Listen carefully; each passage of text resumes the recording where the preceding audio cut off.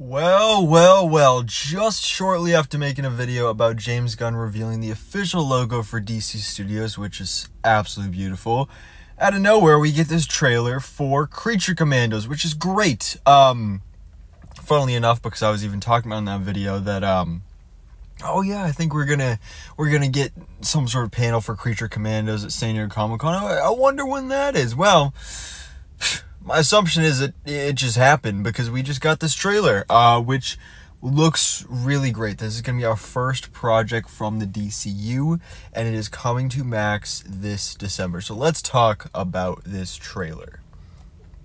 So we open up with that DC Studios logo, and then we're introduced to Rick Flag Sr., who's going to be voiced by Frank Grillo, who we know, obviously the father of Rick Flag, who we saw in Suicide Squad, in The Suicide Squad. And this character we know is going to be returning for Peacemaker Season 2.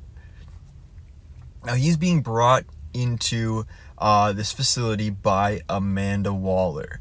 And Viola Davis, of course, is back to do the voice of Amanda Waller. And he's asking her basically like, oh, I thought Task Force X was shut down by Congress. And apparently Congress, she found a plot hole with what Congress had to say, because they basically said, you just can't do this with any human prisoners. So she's like, well, let me go get some non-human people. Let's get some creature commandos up in here, like Dr. Phosphorus and the Bride and Weasel. And yeah, this... right away, I am in. It even says in this trailer, from the mind of James Gunn, and this is so James Gunn. You got these three people running at her, and this is a great shot right here. But then, of course, doing her Task Force X maneuvers and strategies, she electrocutes all of them. Hey, it's better than her blowing their heads off like she did in the Suicide Squad. But here, she she gets close though. I mean, she can do it very, very easily. And yeah. So we have the Creature Commandos. And there's some great humor in here that you can already see as well. And then we're introduced to each member. We got the Bride.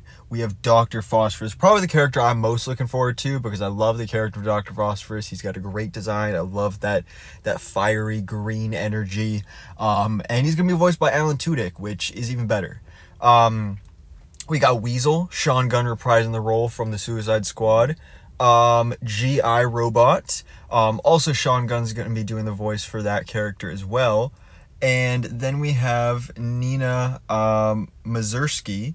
I'm not sure who's doing the voice of her. But then we do also have Frankenstein as well, voiced by David Harbour, which is exciting. And then we have our full team here together, our full squad of Creature Commandos going out on another mission. And then, yeah, we get a great little joke here from G.I. Robot talking about fighting Nazis, because that's what he does, and that's what he did. And then just some other great shots here. I love this one right here. Looks like Rick Flag Sr. is not too happy with Dr. Phosphorus, because he's just slamming his head against a table.